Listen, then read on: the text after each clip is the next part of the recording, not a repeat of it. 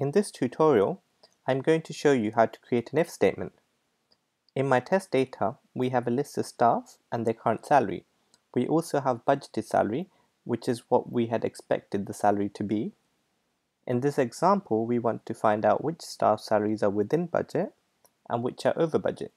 To do this, we're going to use an if statement. We're going to type our formula into cell F2, and our formula is equals if, open bracket. As you can see, it shows us what we need to fill in next. The first is the logical test. This is where we will enter our criteria. The first criteria is to find out if the current salary is less than or equal to the budgeted salary.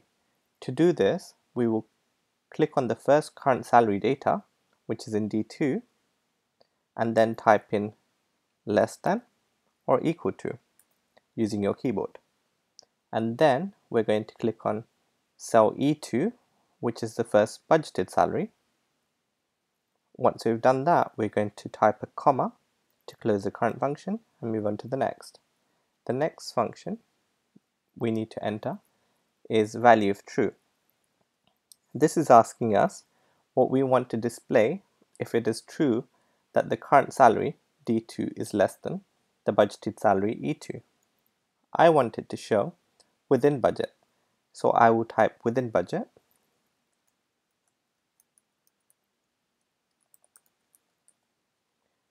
Now before we move on, we need to make sure that within budget is in speech marks.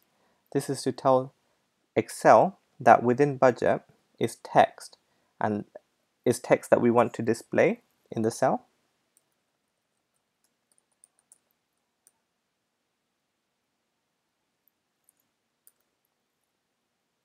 Now we can type a comma and move on to the next function. The next function we need to enter is value false. This is asking us what we want to display if the current salary is not less than the budgeted salary.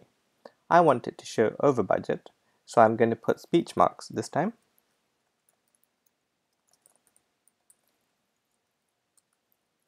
Once this is done, you can close brackets and click enter, and then drag the formula down. We can now quickly see that majority of the salaries are within budget, and if we drag down the formula further down,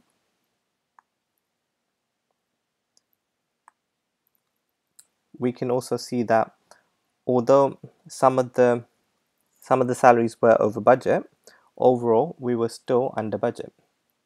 And there you go.